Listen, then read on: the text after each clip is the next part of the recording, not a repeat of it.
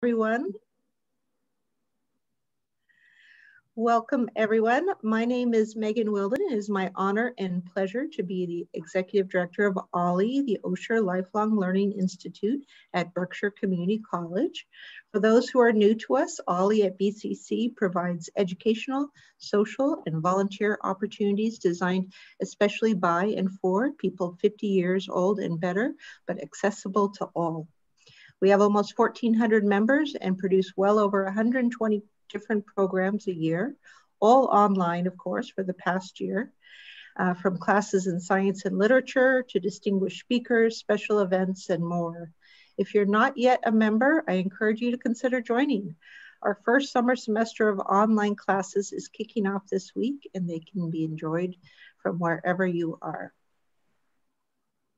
OLLI is deeply honored to present the 12th annual Mona Sherman Memorial Lecture tonight, and we are very grateful for our partner, the Mahawi Performing Arts Center, and Mona's extraordinary family and friends. Mona Sherman was an amazing volunteer OLLI leader who was instrumental in making OLLI the vibrant, successful program it is today. She was a force of nature who worked tirelessly to bring the very best educational opportunities to OLLI members and the larger community. She served as our president, founded our speaker series, and was instrumental in securing the support of the Osher Foundation, allowing OLLI to continue to grow and thrive.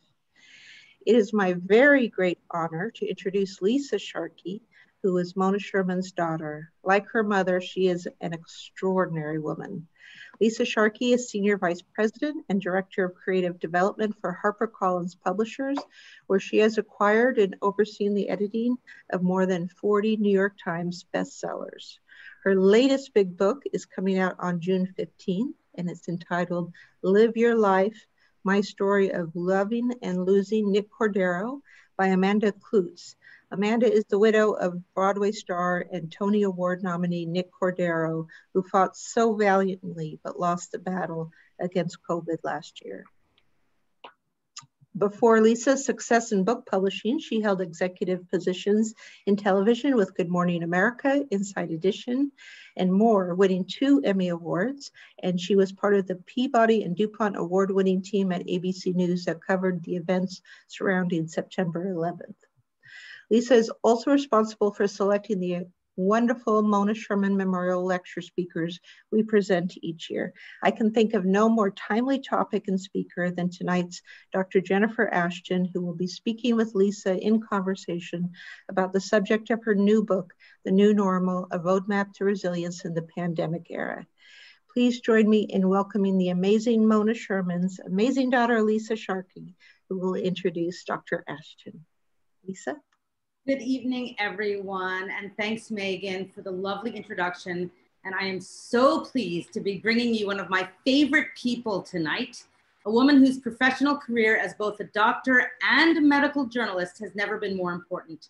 Dr. Jennifer Ashton, as the chief medical correspondent for ABC News, has appeared on TV, radio, the internet, and social media hundreds, no, actually thousands of times since the start of the global pandemic. And just today, the program where she sits at the main anchor desk every day, GMA3, the afternoon edition of Good Morning America, was nominated for 2 Emmy Awards, and the Good Morning America in the morning was nominated for 1. So it's a big congratulatory day to you, Jen. You know, it hasn't been an easy year for any of us. And for you, Jennifer, the pressure has been absolutely crushing, but you crushed it. So congratulations on that. You have so much knowledge and so much heart, and we are so thankful that you agreed to carve out time in your uber busy schedule to be here with us tonight to honor the memory of my late mom, Mona Sherman. When my mother passed away suddenly in 2008, we decided that day to host an annual series in her honor in the community that she loved so much in Western Massachusetts. But we never could have predicted here in 2021 that we'd be here with our first medical doctor as the honorary lecturer and emerging quite tentatively from one of the most difficult times in all of our lives, with more than 500,000 Americans having succumbed to the coronavirus. Obviously, to the people who are watching tonight, you all know that much of the information that Americans were paying attention to was straightforward and based in science, but there was a lot of information, especially coming from the top at times, that was based in falsehoods. On a daily basis, through the highest office in our country, incorrect, confusing, and dangerous information was sometimes dispensed to the public. And it was the job of medical professionals like Dr. Jennifer Ashton to correct the inaccuracies and deliver clear, concise, and pointed facts based in science to millions of people each day. Dr. Ashton is not only a television journalist, but she's also a board-certified obstetrician gynecologist who has continued to see patients while continuing to be seen herself by millions of people every day. I've worked with Dr. Jennifer Ashton on 3 books, and they're behind me. Life After Suicide, The Self-Care Solution, and The New Normal. All of them have a mental health component, and it is Mental Health Awareness Month in May. So we will get into some of these issues tonight. Jennifer's most recent book, The New Normal, A Roadmap to Resilience in the Pandemic Era, was recently released, and it helps to provide guidance to readers looking for a single source of information that is sound and built on the bedrock of sanity and science. So Jennifer and I are going to be in conversation for all of you, but before that, I just wanted to say hi and talk for a couple of minutes, and then I will begin to ask the questions. And when the Q&A is over, I'll moderate questions that come in from you guys. So just put them into the chat. And I want everyone who is tuning in tonight to know that my mom would have been thrilled that someone so bright and accomplished and busy and on the day of her Emmy nominations is here with us to sort through what we've all been through. So on behalf of my stepdad, Art Sherman, my sisters, Pamela Antoine and Tina Sharkey, and our entire extended family, I now present you with the one and only Dr. Jennifer Ashton. So Lisa, first of all, thank you for inviting me to give this very important conversation, which I think is going to be incredible. And I look forward to the questions and the real interaction. And in researching a little bit about Mona, I know that she would have had so many interesting insights now into what we've all lived through, what we're living through, and how it affects our wellness, and not just our physical well-being, but our mental well-being. Also, I really want people to know that you're incredibly modest, Lisa. It's been my great personal and professional privilege to do 3 books with you. You are beyond brilliant in terms of knowing what people really want to read about, what they want to know about, what they're talking about, what they're interested in. And, you know, the success of our books in giving people some of the material and information and thoughts that they need to use today, really, in my opinion, rests with you. So that's been an incredible joy, and as I said, personal and professional honor for me to work with you. And I hope there'll be a 4th, 5th, and 6th soon. So before we get into some of your questions, which I know will be incredible, I wanted to kind of give people the big picture view of what I've experienced over the last 16 months, 16 months now.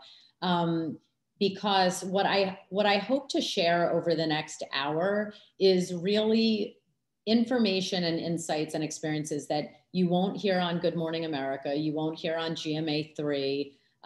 Some of them are in my books and my latest book, The New Normal, but some of them are quite personal and a little bit insider baseball, so to speak, behind the scenes.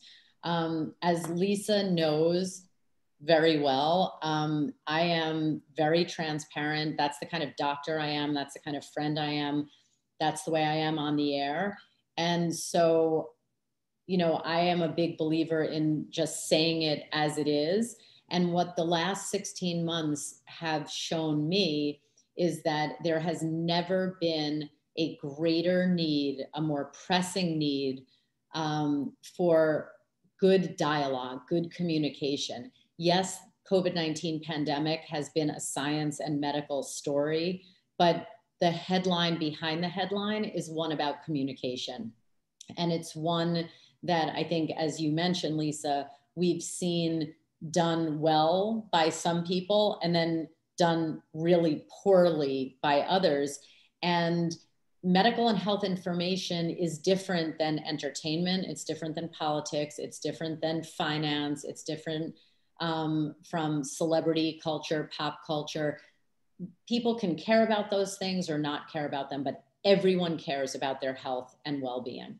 And so for me, I have been, I think, really privileged over the last 15, 16 months to have this unique perspective of someone who's been living through this, as we all have, someone who's a mother, a friend, a practicing doctor, and then someone who is literally on a weekly basis. And I swear this never gets, new or earth-shattering to me, texting and speaking by personal cell phone to Tony Fauci, Rochelle Walensky, the director of the CDC, down at the vaccine development lab at the NIH. I mean, literally speaking to the people who are making pandemic news, not just here in the United States, but worldwide. And then having to decipher that and interpret that for the country. And you said it, Lisa, and I think I do finally appreciate that. It's been an incredible amount of pressure, but it's also, I consider, a real privilege and blessing to have that responsibility, that I literally wake up every day and I say, wow, I have the ability to help save a life today. And that's, after all, why I went into medicine. So the last 15, 16 months have been like that literally every single day. And I've learned a lot, but I've experienced a lot of the same emotions that all of you have. I've had disrupted sleep. I've burst into tears at random times. I've been guilty of hoarding random supplies in my apartment for no reason. All of those things that we've all kind of heard about or done personally, so have I. So I've lived it in a real sense, but I've also had this unique perspective of, being on the inside of it all. And it's for sure been historic, unlike anything that has happened in the last century. So when you really let that settle in, I think it really puts things into perspective. And I'm a big believer, because people ask me all the time, and for those of you who are here listening, a lot of people will say, well, how does an OBGYN give news on infectious disease to millions of people every single day? Which is a valid question. And the answer is that in medical school, we have to learn about the entire body. We have to learn every specialty. And I am at heart a study geek. So I speak to the experts in infectious disease and epidemiology and public health on a day-to-day basis, so that the stories that we cover and discuss on the air are not just my medical opinion, but they literally come from the experts themselves. But at the same time, because I am, as I like to say, hashtag not just a doctor on TV, I am first and foremost talking to a camera the same way I talk to a real patient. And I think that if you haven't experienced this pandemic like you're dealing with a real patient, you've missed the mark on a lot of this, because you can't treat a patient just from the neck down. You have to address their spirit, you have to address their mindset, their psychology, their emotion. And because I do that on a regular basis, I think it's helped me deliver this information on a national platform. So it's definitely been a year plus, and I'm ready for every hard question you have to throw at me, Lisa. But part of the reason why I really wanted this to be a fireside chat format is because I feel like the American public and all of us have been lectured to a lot in the last year. And I think that the real sweet spot now is a conversation. So I'm very grateful that you guys were open to that. Yeah, and before we kick off, I want to sort of take your pulse on your optimism level right now. I mean, you know, we have such a high percentage of American adults vaccinated. We've got the Moderna now being hopefully approved for the 12 and ups. So do you feel good about where we are? Because a lot of times you and I were talking and we weren't sure when the book should come out. And we were like, is the pandemic still going to be happening in February? And you were like, yeah, unfortunately it is. So where are you? Let's do a gut check. I mean, I'm very optimistic that this summer is going to be much, much, much better than last summer. But as I know we're going to get into, when people say, well, how did you pick the title of New Normal? And I said, well, my genius publisher and editor, Lisa Sharkey, helped me come up with it. But the real answer is that it's a little bit of an oxymoron, right? Because it's not new anymore. We've been living with this for the last 15 months, and it's not normal. Nothing that we're dealing with right now is normal. So as the Saturday Night Live skit used to say, it's neither new nor normal. Discuss.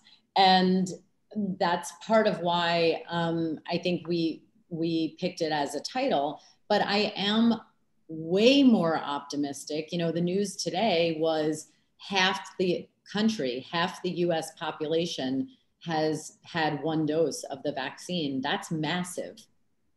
That's massive. So I'm starting to see the questions come in, and I'm going to get to your guys' questions in a minute, but I just want to back up a little bit. Take us back to the early days of the pandemic when you were noticing something unusual in the news coming out of China. And as a journalist and as a physician, how was this story different than anything else you'd ever covered? So I'll tell you about that day. And this is, again, something that I explain in the book. But the day that will always live in my memory that really started this for me, when I realized that this was not just another fleeting medical story, was a Friday. And I was called in urgently to be on set with David Muir and do World News Tonight. And the reason was that the United States had just decided to put checkpoints up at 3 of our biggest airports for flights coming to the United States from Wuhan, China. And I had met Tony Fauci before in the last, 10 years of my doing this kind of work. And so I asked our medical unit at ABC to connect me by phone. And Tony Fauci is, in my opinion, walks on water. I mean, he's a legend in academic medicine. His name is on literally the Bible of internal medicine that every single doctor has to read in medical school and in residency. And I had met him before and worked with him before. So I wasn't surprised to be getting out of an Uber, walking into ABC headquarters on a Friday at 5 o'clock, rushed in to talk about this. And my cell phone rang. It was a 202 DC number. And I answered the phone and he said, "Jen, it's Tony."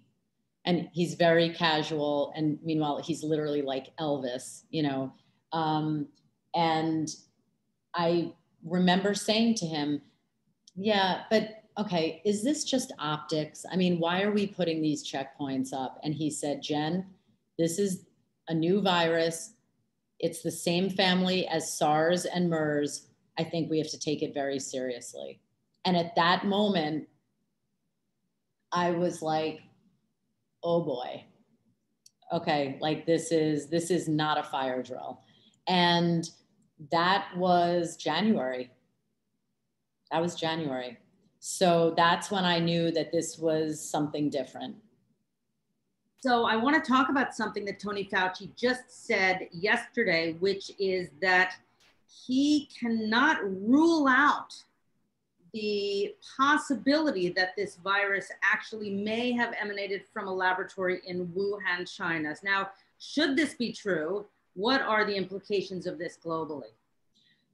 Well, first of all, that's correct. And the World Health Organization has echoed that opinion. They, in their investigation that they did about 6 weeks ago into the origins of this pandemic, they said they need more data. They need more information to definitively exclude that it was a man-made lab accident origin versus came from an animal source. And we may never know, because it's also been well known and, you know, kind of generally accepted that the Chinese have been at best not transparent and at worst obstructionist in providing clinical data and information to teams of WHO and CDC researchers. So we may never find out, but I want to be clear, I do think it's important in medicine and science. It's always important to do what we call a postmortem, to go back and do it's like the Monday morning quarterback, or if you're into sports, like the watching video review. That is critical. We always do that. We always review what has happened, how we could have done better, what mistakes were made, what did we do well. And that's important. But on the flip side, it doesn't change where we are today. And it also doesn't really change the future, because I think what has been one of the silver linings, and I have a whole chapter in The New Normal about silver linings of this pandemic, is that there are things that when we take a step back and do our kind of assessment, there are things that we've done well, and there are things that we've done colossally poorly. And hopefully we will rectify those things and leverage the things that we've done well. But, you know, infectious disease specialists had been warning for over a decade that there was a pandemic coming, and no one listened to them. So it's whether it was deliberate, man-made, lab originated, you know, there's a theory that has not been widely circulated that there was a big power failure in Hubei province in December, and that the labs there in Wuhan, very much like our CDC, did not have backup generator power. And so the ventilation systems went down and this pathogen got released into the atmosphere. And listen, the power outage is verifiable. You can vet that fact, right?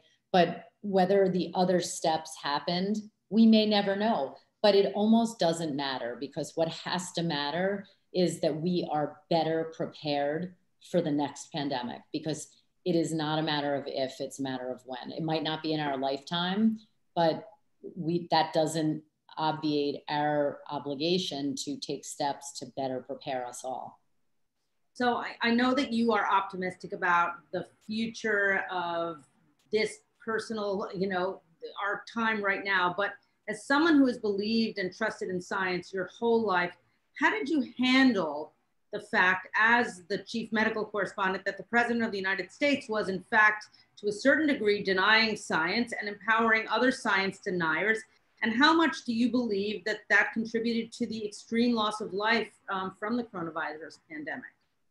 So, you know, before I answer that, I should preface it by saying that thank goodness my title at ABC Network is Chief Medical Correspondent and not Chief Political Correspondent. So as you said, Lisa, I'm a big believer in staying in my lane, which is that of medicine and science. I actually believe that people who watch me on the air every single day, they may think they know what my political allegiance is, but you know, I will, spoiler alert, I'm really like a true centrist, I guess you could call it.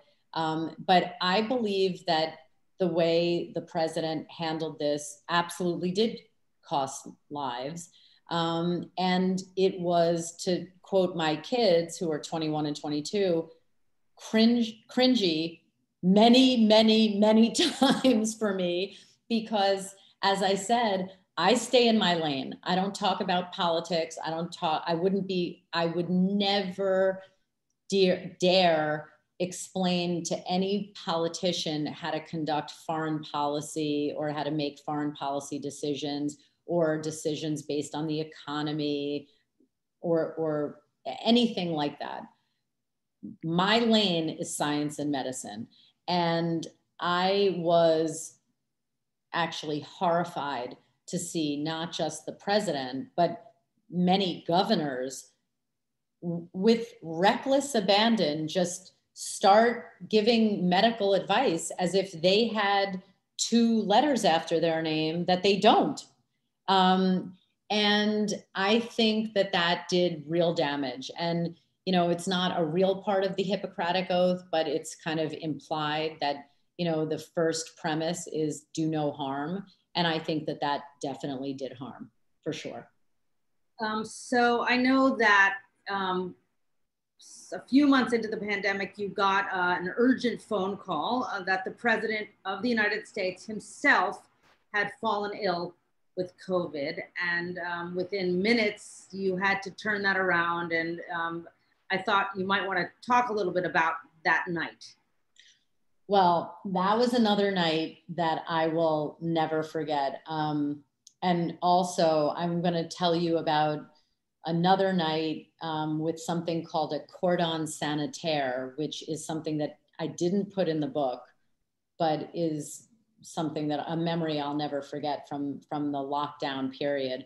But the night that President Trump's COVID diagnosis became a global story, the biggest story in the world, it was ironic because if you read my book, Self-Care Solution, you know that I am like militant. Yes, there it is with the incredible cover that Lisa really orchestrated the design on, I will say. Thank you, you're a genius. But I am militant about my sleep. I get at least 7 hours of sleep every single night. I would not be able to do my job the way I do at the level that I do it if I got less sleep than that. And so during the crazy, crazy times of the lockdown in New York City, which as most people here remember, you know, March, April, May of 2020, that was kind of the backbone. That's what kept me grounded when everything else in the world seemed completely up in the air. I knew that if I just kept my sleep hygiene on lock, that I thought I would be okay.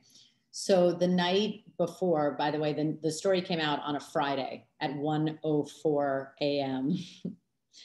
And so Thursday night I went to sleep, and for some reason, and again, I believe in kind of cosmic interventions that we can't explain with traditional science, but I normally sleep the whole night straight. And at 1:03, I woke up to go to the bathroom, which is very unusual for me. And I was in my bathroom when all of a sudden I heard my cell phone do what I guess for anyone, the best way to describe it is like an Amber Alert. All of us who work for ABC News get a tone that's literally like a nuclear reactor going into like meltdown mode if there's some massive story that goes out to the entire news division of everyone around the world who works for ABC News. So my phone started making this dreaded noise. And by the time I got out of the bathroom and picked up my phone, it had a printed alert across the home screen that said, POTUS and FLOTUS diagnosed with COVID-19. And as soon as I read that, my phone rang. I was standing up now next to my bed because I had just come out of the bathroom in the dark.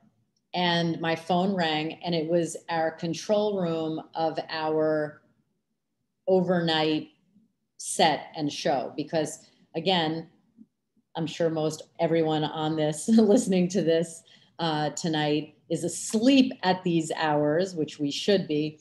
But the network has 2 anchors in the building, on set, on the air, in the middle of the night for exactly this reason. Because sometimes things happen either here or around the world that are massive breaking news, and those are the people who will break the story.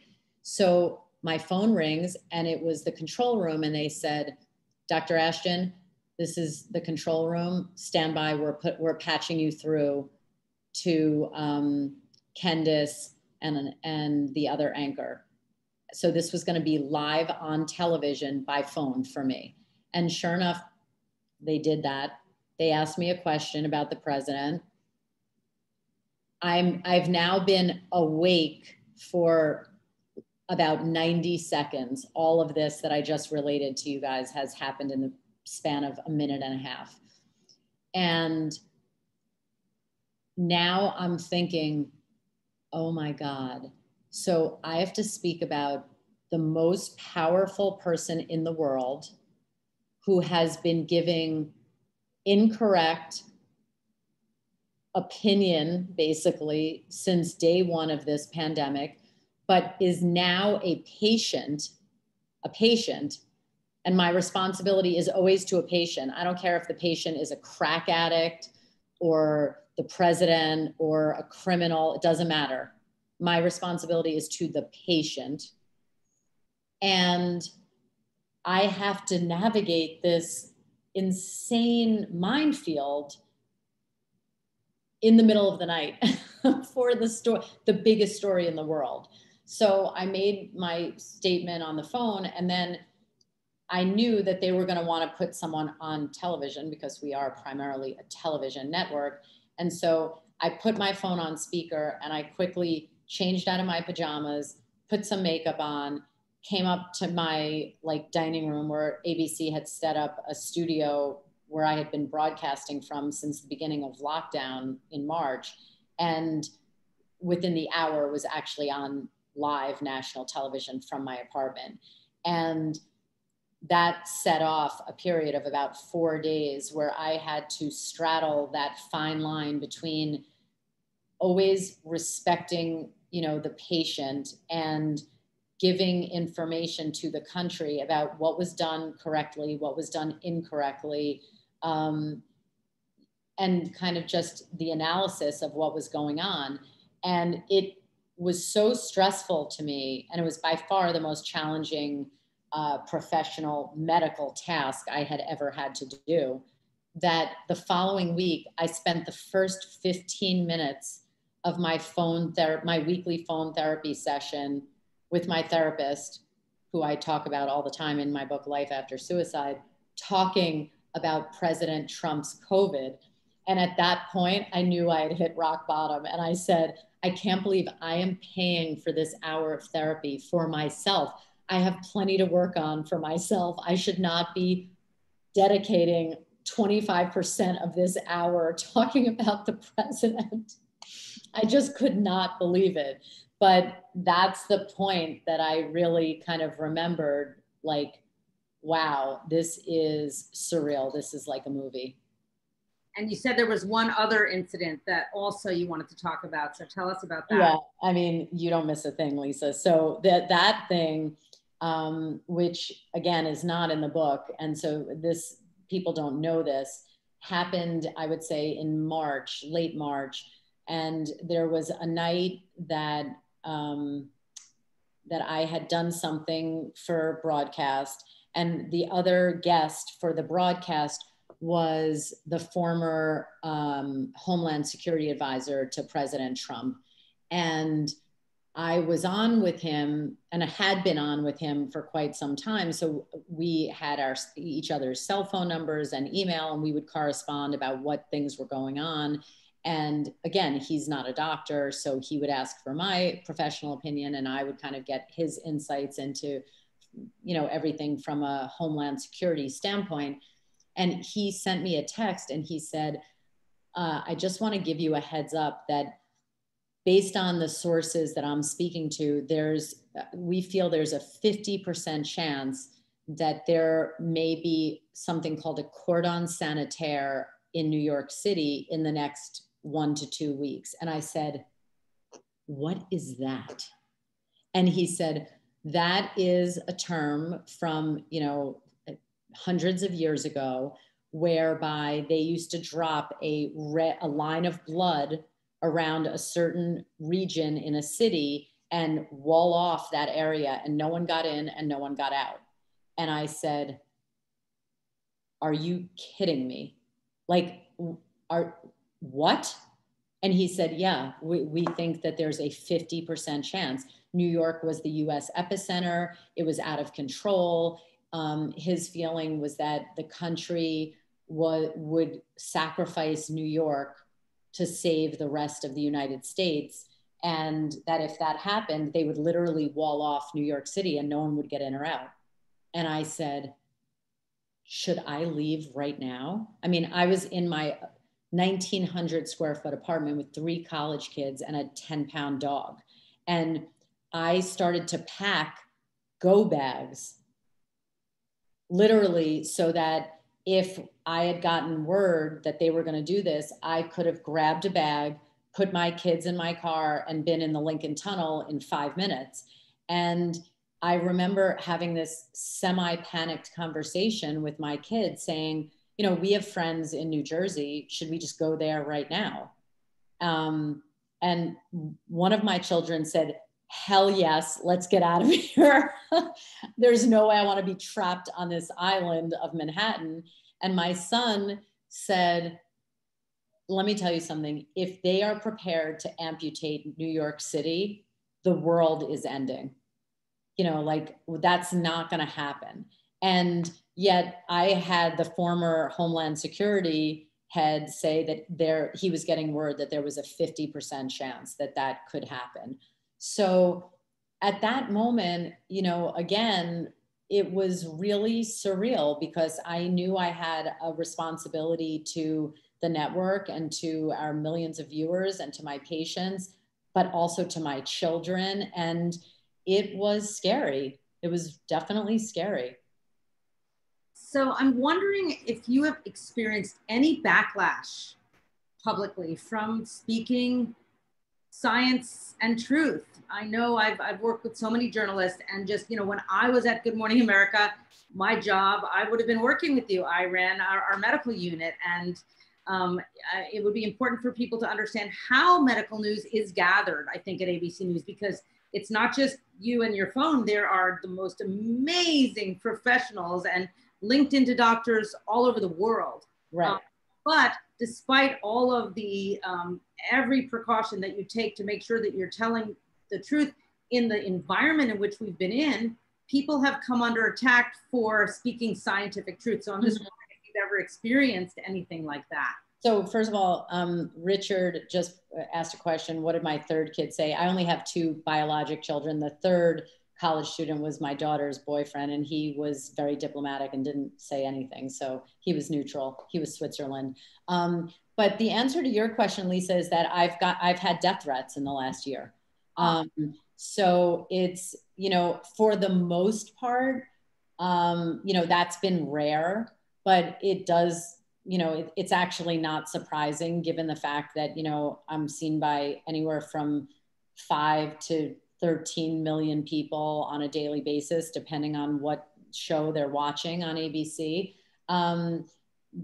But, you know, and I would say, absent the occasional death threat, a lot of the comments are, you know, your Dr. Fauci is Dr. Death, or you're in the pocket of big pharma. And it's interesting because a lot of people do believe that pharmaceutical companies are like the Death Star, you know, they are the evil.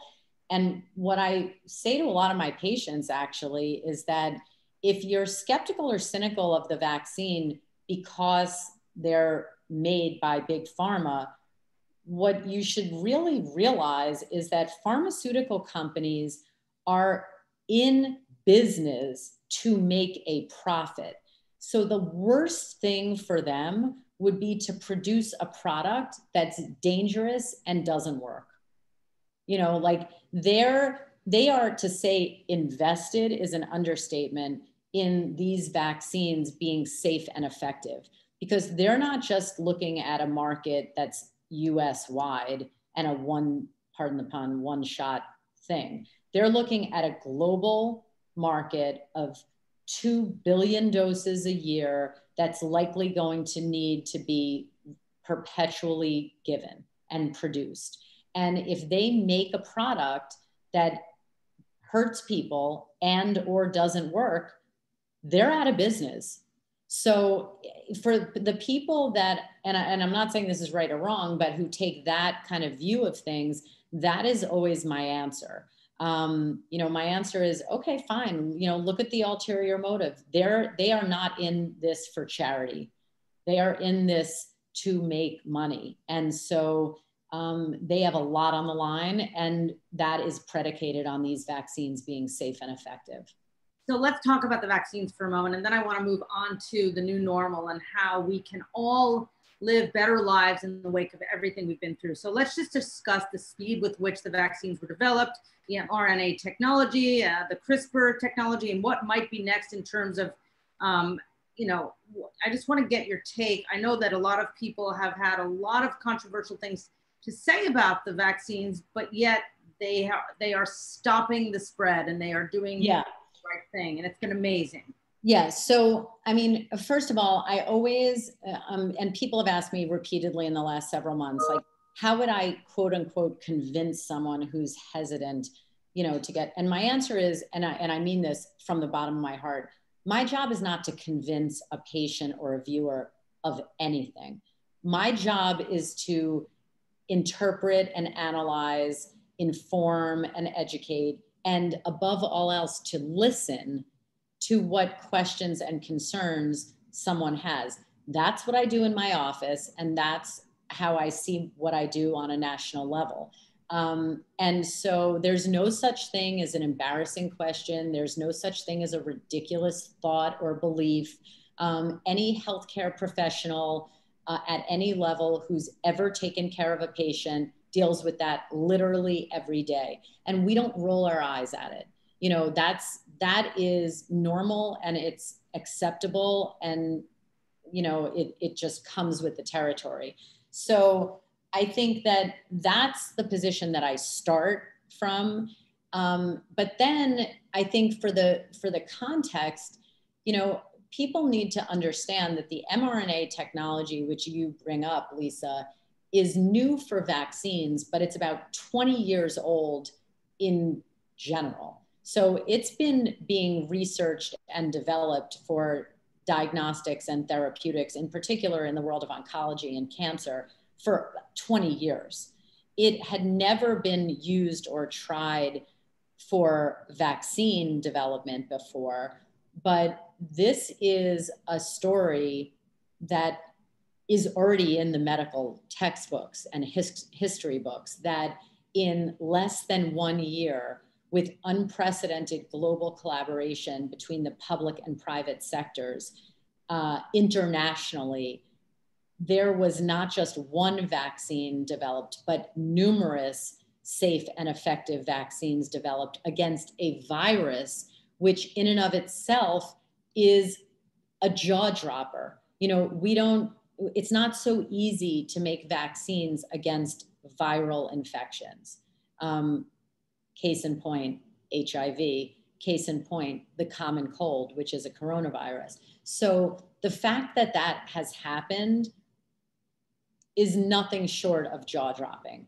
And then I'll tell you that, and I share again, as I said in my opening remarks, I'm very transparent. I'm very open and honest. I would never say anything on air or in my office that I wouldn't follow, you know, myself in terms of its principle.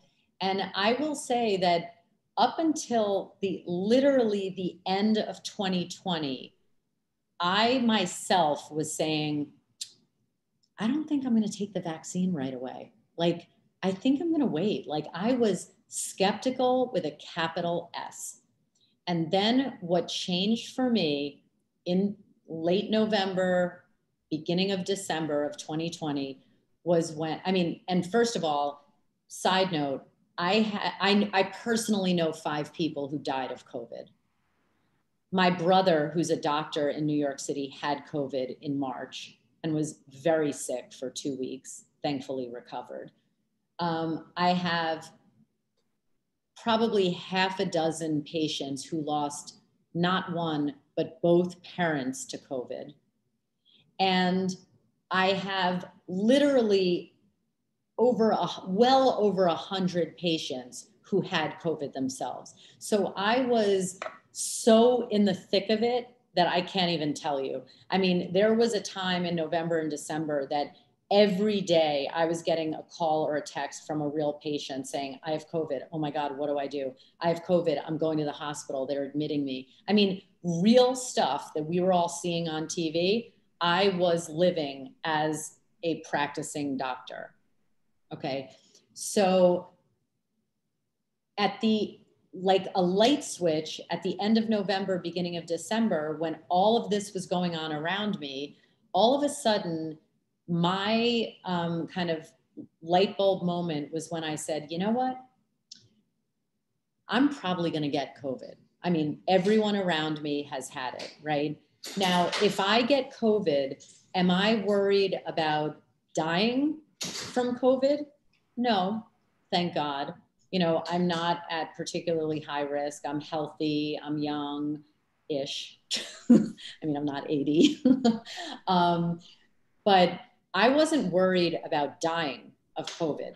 What I was really worried about was getting COVID and being in the 10 to 30% of people who went on to have post-COVID syndrome and cognitive issues, psychiatric issues, cardiovascular issues. No way. I was not willing to roll the dice with that. So for me, and I talk about this in a whole chapter in The New Normal, it was, what's the risk of the vaccine? Well, the clinical trials data is the data, and they were safe. So what's the risk of the vaccine? Low. What's the risk of not getting the vaccine? Pretty high. COVID was all around me, right? I was like dodging bullets. What's the benefits of getting the vaccine? 100% effective in preventing hospitalizations or deaths, or 95% effective, depending on which vaccine. What's the benefit of not getting the vaccine? I really couldn't answer that. So for me, those 4 questions like that, I went, let me roll up my sleeve. I'm getting it. And I will tell you that the day I was vaccinated, which we covered on Good Morning America, I was moved to tears. I remember that. And I was moved to tears watching you get it, because you got it in New Jersey at a hospital because you were a frontline worker and a doctor. I remember that you went in there. And speaking of that, so in The New Normal, one of the best parts of how to help people frame what their life will be is your insistence that people learn to think like a doctor. I think that is so important. And I just want you to explain what that means so that everyone watching understands how they can shift their mindset to, rather than thinking only like a patient, to also, despite the fact that most of us have not been to medical school, how does a person think like a doctor? Yeah, and that to me is one of the most exciting and important things in the book, is that, you know, the way I wrote the book, and you heard this, and I thank you for supporting it, Lisa, loud and clear from the beginning. It was tricky because I wrote the book in August and finished it in September of 2020, and it came out in February. And you're right, we didn't know what was going to be going on then. I mean, I had some educated guesstimates, but so with the fact that I knew that we would still be in the thick of it, I explicitly did not want the book to have dated information in it, so that if people read it in February or June or September, they would say like, oh, well, this isn't true anymore, so why should I bother to read the book? So I did the opposite, which is I really hit these, I call them Ashtonisms or medicalisms or premises of how doctors think. And I really take people through that. And you don't need 4 years of medical school to learn how to think that way. And at the core of it is that, you know, something that I know we've all heard recently, which is, you know, someone gets the vaccine and then they get some bizarre symptom or physical manifestation of something. Could it be related? Yes. But could it be completely unrelated? Yes. And that's how doctors think. They think from all angles. They don't just think in one linear way. They think back door, side door, coming in from the roof, coming up from the basement. And I go through that with people in the book.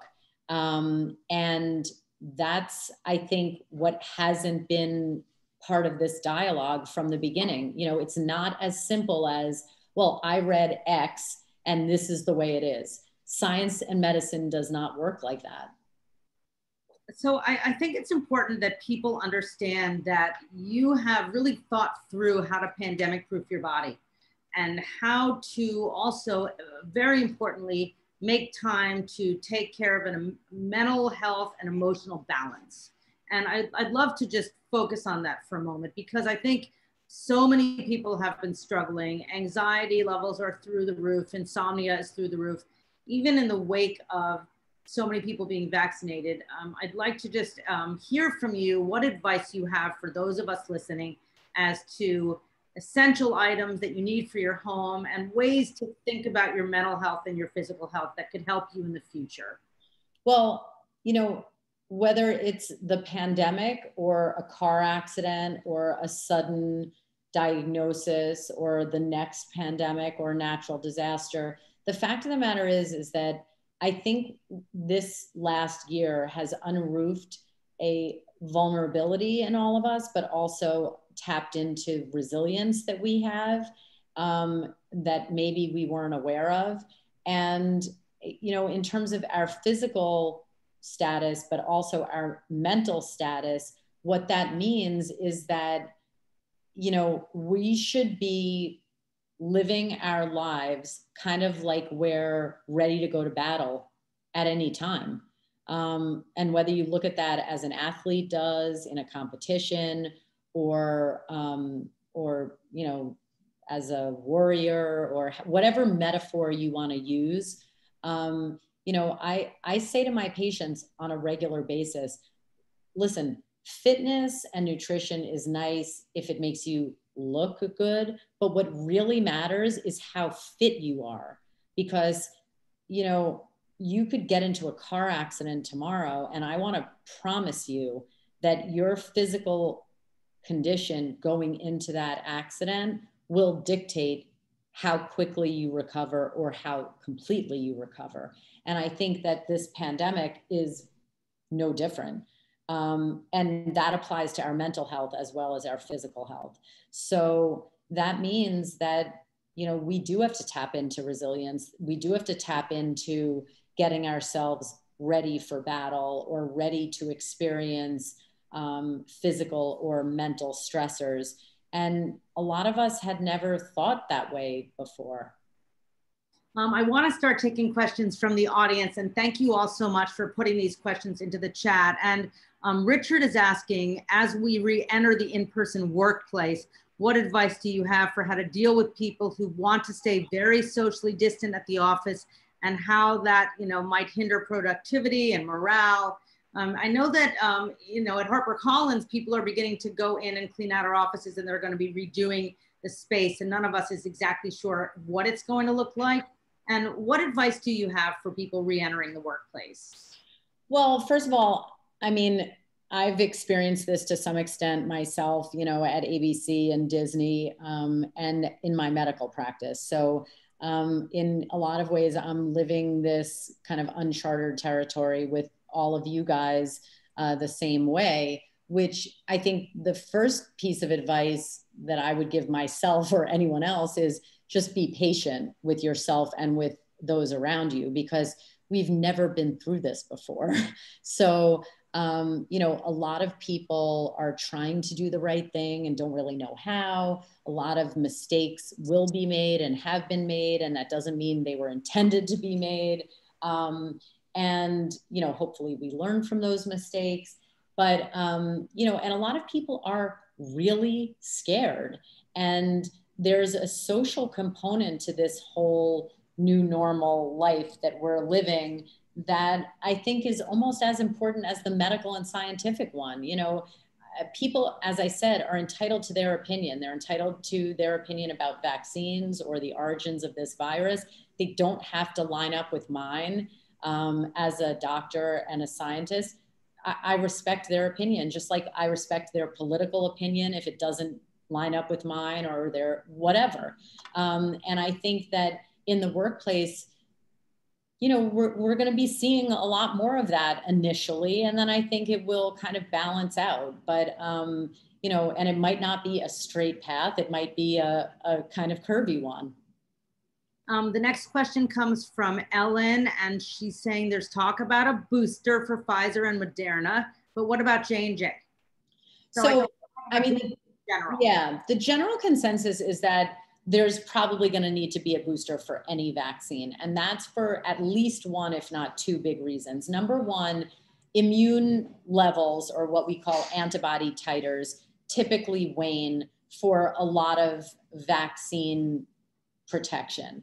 You know, for example, whooping cough or pertussis, you know, a lot of people will need a booster. We're vaccinated against that as babies, but you know, in adulthood, a lot of us will need a booster. So that's not a surprise. It's more a matter of when, not if. The other reason that we might need a booster is because of variants. And people should think of that no differently than they do the influenza vaccine. You know, every year we have to put together a new flu vaccine with different strains in it. Right now, that may be, people are working on that. There's no indication that the variants that are circulating now in the United States need a different shot. But if they do, these vaccine developers are already getting their ducks in a row to do that. So that, you know, and, you know, at the heart of it in terms of infectious diseases, remember, COVID-19, SARS-CoV-2 is a coronavirus, and there are now 8 strains of coronaviruses that are known to infect humans, and they cause 10% of common colds worldwide. And most of us have had more than one common cold in our lifetime. So people shouldn't be surprised when they hear about that. Kathy is asking, she says, I don't see us getting to herd immunity, at least not in her state, South Dakota. Vaccination of adults has come to a virtual standstill with less than 50% vaccinated. So let's talk about herd immunity and then vaccine hesitancy. So Kathy has a point that's very much at the kind of epicenter of these debates between epidemiologists. There's a camp that says they agree with Kathy. We're never going to get to herd immunity. That's a farce because other countries are not going to be able to get vaccinated. Variants will pop up, and so many in the United States won't get vaccinated. So we're never going to be able to get to 85% vaccinated. Then there's a camp of infectious disease specialists and public health officials that say there's actually evidence that some degree of herd immunity is already at play here, because we're seeing a significant portion of the US population vaccinated, fully vaccinated. Let's say the latest is just over 40% or around 40%, one dose about 50%. And we are seeing our cases go down, even though there are variants circulating here. So some people are saying, well, that's proof that we are seeing some element of herd immunity. The definition of herd immunity is that when enough people are vaccinated primarily rather than naturally infected, although in theory you can put that into the mix also, that there's nowhere for the virus to spread to. It's like a ping pong, you know, or a pinball bouncing off sides. Well, there's no one for it to affect, right? So, you know, it's controversial right now, and we just don't know how that will play out in 6 months or a year. And let's talk a little bit about, this is a question from Paul Gluck. He says, what is the basis for vaccine hesitancy, and how can you craft a proper message about the benefits and safety of the vaccine and encourage people to step up and get it? If someone in your family, someone you love, a good friend is saying, I don't want the vaccine, what is it that you should say? The New York Times had a really interesting bot on this the other day, and it gave you right and wrong answers. And I realized I'd been wrong at how I handled it. But what do you have to say about that? You know, again, I put this in the same category as, even though there are some really interesting differences, of course, but, you know, I used to do some major GYN surgery as a gynecologist. I used to do hysterectomies. I used to do C-sections where women would lose a liter of blood or more. And I've operated on hundreds of women who were of the Jehovah's Witness religion, who signed a refusal to treat form before I took them to the operating room, saying they would rather die than accept blood products. Now, that's not my medical opinion. It goes against my medical advice, but I respected their decision. It doesn't have to be what I would do. It's part of a doctor-patient relationship is predicated on the ethical principle of patient autonomy. So my job is to inform them of what options there would be to save their life if they were to start to hemorrhage. And their right is to accept that or refuse it. And, and I could go on and on and on with other examples of that in obstetrics, in general medicine. And so I don't start from a standpoint of, oh my God, I have to change their mind. I don't have to change anyone's mind because, to be quite honest, at this point, while there is a risk to others, and that's why it's different a little bit than the Jehovah's Witness example, people can infect others with COVID. So it's not just about their own health, but it's primarily is about the risk to them, right? So another medical or public health precedent is a seatbelt law or a helmet law. I would tell someone tongue in cheek that they're crazy for not wearing a helmet if they ride a motorcycle or not wearing a seatbelt in a car. I would literally use that word. I would say, I think you're crazy. You could literally die or your life could be saved. The choice is yours, but it's their decision if they don't want to wear a helmet or put a seatbelt on. And so I think that at the end of the day, some of the public health officials or politicians or anyone who are speaking publicly about this issue are not used to that concept of patient autonomy and respecting an individual's right to do what he or she or they feel they want to do. And so that's my opinion. And, that it's not a dictatorship. So I think that's where a lot of people have made a mistake. But I recognize that in certain situations, like a couple where one person gets vaccinated and another one doesn't, or a family or whatever, that it can become really heated. I get it. A couple of questions regarding boosters. So I think these are two pretty interesting questions. And this one is from Maria. She says, if you received a vaccine, let's say J&J, could you take a booster of a Moderna or a Pfizer? And then the other question is, could the COVID booster eventually be combined with the flu shot? Well, that would be amazing. And that sounds like a scientist who asked that question. And I'm sure there are many developers and labs working on that because, of course, they're both viruses. So putting them together like an MMR vaccine, so to speak, would be incredible. They are also, by the way, researching the development of what's called a pan-coronavirus vaccine. So one that does not need to be changed with variants. It just works for all strains, all future variants. It's not ready yet, but they're working on it.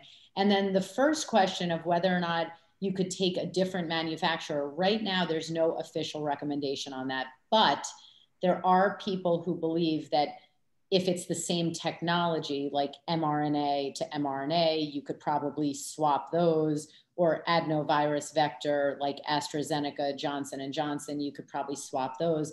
But right now, we don't know. So there's no guidance on that. Right now, the guidance is you have to stick with the same manufacturer that you got initially. Somebody wants to know, if you've already had COVID and you've recovered, do you still recommend to get vaccinated? I do. Well, it's not just me. I actually spoke to the CDC director, Dr. Rochelle Walensky, about that.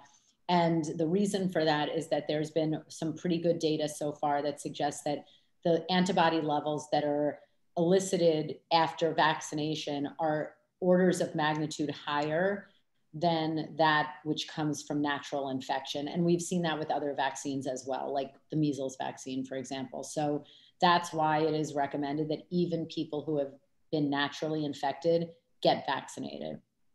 So Jan is asking a question that's scaring me. I get scared very easily about this stuff.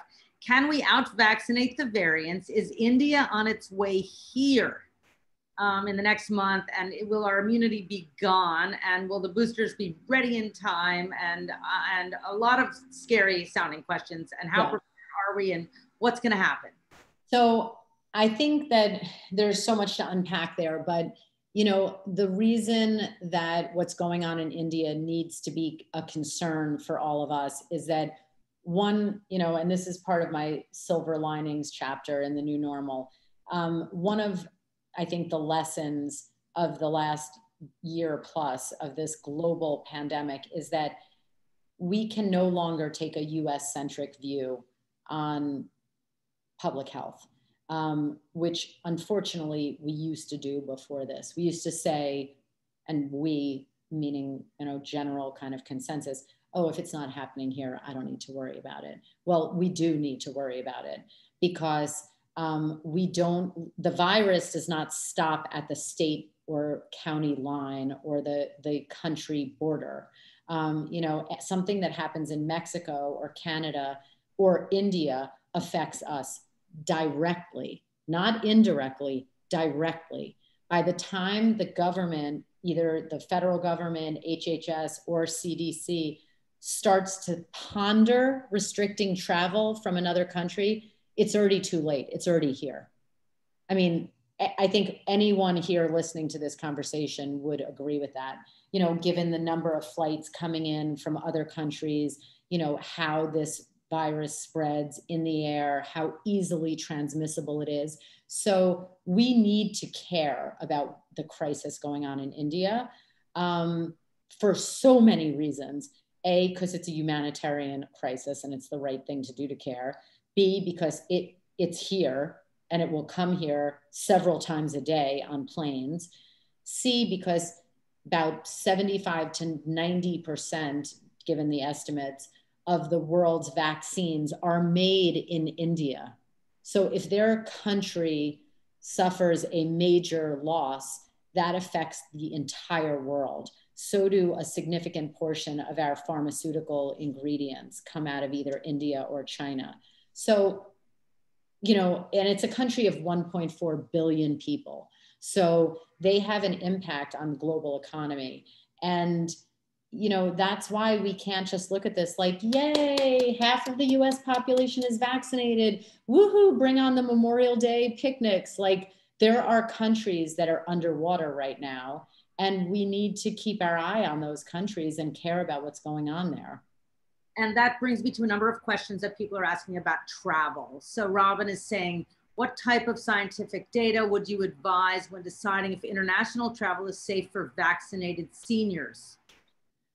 Well, so here's the thing about travel. First of all, it has to be a game time decision because, you know, we just heard today, Japan, the US put Japan on a do not travel list. The Olympics are literally 2 months away. So, you know, personally, I'm hoping to get to Italy this summer in 2 months. Right now, it looks like that's going to happen, but it is totally possible that the week before something might change and they might say, we're not letting Americans in, or, you know, you might be somewhere and the US might say, guess what? We're not letting you back. I mean, is that likely? No, but it's possible. And in terms of if you're a senior and traveling, I think you have to be even more cautious and careful about, you know, your protection and what if you were to get sick there. And you have to carefully weigh the risks versus benefits. And that's why I have a whole chapter about this in the book. It's not an easy decision and everyone's risk threshold and tolerance is different. So I think it would be important to talk about silver linings because really at the end of the day, we have been through trauma, but there have been some blessings. I know that a lot of people are weighing in saying that they've begun walking more. They've been able to connect with people all over the world on Zoom. Talk about finding silver linings for people that are having a hard time doing that. Well, I think it really comes down to I call it the attitude of gratitude, because we've all lost something in the last year plus, but you know, there is something that you probably don't have to look or think very far or hard to realize that you have that someone else doesn't have. And that doesn't negate the magnitude of your loss. It doesn't mean that you don't have a right to mourn that loss or to feel upset by that loss, but it just is about perspective.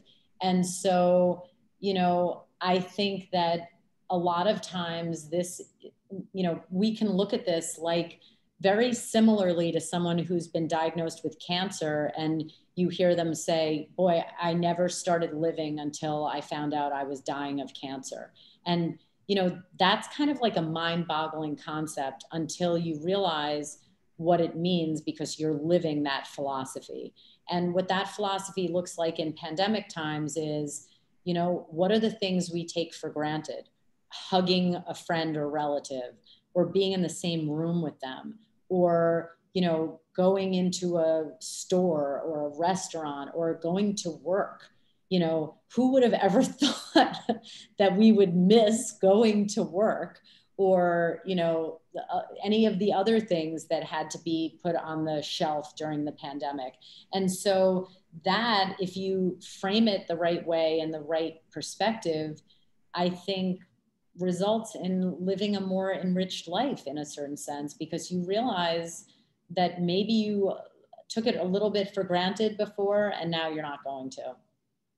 So I just want to close by talking a bit about mindfulness. I know that you are a person who meditates, and you are a relentless self-improver. And you, even before the COVID-19 pandemic, you worked so hard to figure out each month how to do something special and different to help your life be a better life for you, both internally and then for the way in which you relate to other people.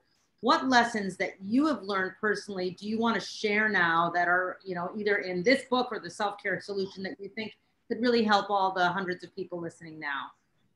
You know, I think it's so ironic, but it's really kind of a hybrid of the self-care solution and the new normal. Because who would have ever thought, Lisa, well, maybe you and your brilliant like publisher, editor mind, that they would go together? Like, who would have thought that we would need self-care to get through a pandemic? But I really discovered that we do, and that those two books do go together, because at the end of the day and the beginning of the day, they're about how we treat ourselves first, and then of course how we treat others, but how we care for ourselves, how we soothe ourselves, how we develop resilience in ourselves, both as individuals and as family units or social units or communities. And, you know, I think that because I came at the coverage of this pandemic as a practicing physician, I have seen firsthand how strong the human spirit and body is. And I think I guarantee everyone here tonight could write down a way that you've all been strong and resilient that you may never have appreciated before the last year. And at the same time, I would encourage you to write down, you know, a list of maybe 3 things that you want to do for yourself to improve your kind of fight level, or to pandemic proof your body and mind.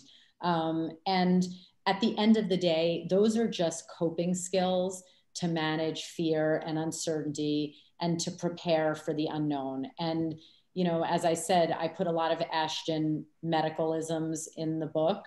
And one of them is, in medicine, I like to be idealistic, but realistic at the same time. And as a practicing doctor and as a person, I hope for the best always, because the alternative is not as pleasant, but I prepare for the worst. And when I used to take patients to the operating room, I wouldn't just say, well, I hope everything goes well. Like, I was, yeah, of course, I hoped it went well, but I was prepared for the worst case scenario. And I think that that's kind of the marriage between self-care and the new normal, is that, you know, it really does give you the steps to say, okay, I'm doing some of this, I'm not doing other things. Maybe I could try those things. Maybe you could think of your own things. You know, it's not just, there's not just one right way to do it, but it's a different way of thinking. It might be a different way of doing. That curiosity, and as you say, because you know me so well, of relentless self-improving nature, that I think, you know, I actually think it's fun in a geeky way, but it's also a way that I manage my stress, because when I'm doing those things, I feel like I'm being productive. And that is a whole heck of a lot better than just wallowing in fear and anxiety and uncertainty, because trust me, I could easily go down that road if I weren't doing all those other things. And for people who feel like they've let themselves go, they've, you know, they've gotten less healthy, they've been more lethargic, they've had more anxiety, they've, you know, is there something they could do starting tomorrow, just one thing that you think could be a game changer for them if you're out there listening tonight? I mean, I know for me personally, the one thing that's got me through is yoga on Zoom. I wake up every morning and just getting on the mat. And then I just let the teacher take over, because I know that once I just get there, it's easier for me to let somebody be in charge. But even just from an item in your pantry that you think everybody should maybe go out and get that would be really healthy. Well, you know what, my answer, Lisa, and this is probably a good way to wrap it up, is that I don't have one answer to that. What I would recommend is you should pick what speaks to you. You know, as part of the pandemic, I did a vegan plant-based experiment for 10 days. You know, that spoke to me at that time, but it might not speak to you. Drinking a lot of water might speak to you. Doing yoga might speak to you. You know, what works for you might not work for me, and vice versa. But that's the benefit of being curious in yourself, because you'll find out whether it's something you like and works, or you don't like it and it doesn't work. And then guess what? Tomorrow's another day. You can move on to something else. Can I introduce you to my co-host, TJ Holmes? Look, cameo appearance. Come over here. She just announced that we were nominated for an Emmy. The entire crew of GMA3. Hi. Fully vaccinated. How you doing? Fully vaccinated. With my dear, dear friend. We're not just fake friends on TV. We are. That's awesome. And I'm here tonight. Let's talk about a book for you. I love. Oh my goodness gracious! No. Yes, not no. So because as you mentioned, Lisa, we were nominated for 2 Emmys. Amy Robach is upstairs. TJ is here. Our executive producers are here, and we were toasting our blessings for being nominated. As a former senior producer of Good Morning America for 5 years, I am thrilled for all of you. I'm family, and I just want everybody watching tonight to know that Jennifer has signed a lot of copies of these books, and you can go to the link at the Osher Lifelong Learning Institute at BCC, and you can, for your family and friends and those you love and those you're going to see in person soon. And he's in the book. TJ is in the book. TJ. Look, I don't have to tell you all, this woman is just phenomenal in every way, professional and personal, and she's a dear, dear friend. And you all know these things already, and I wasn't planning to step in here, but we just happened to be here, and I just came down to actually give her a hard time while she was on, and she pulled me in, but she is... 4, 3, 2, 1, we're gonna be out. We thank you all so much. Thank you, everyone. There's a link of how to get the book. And you're the best. We love you all, and thank you for joining. Bye. Bye.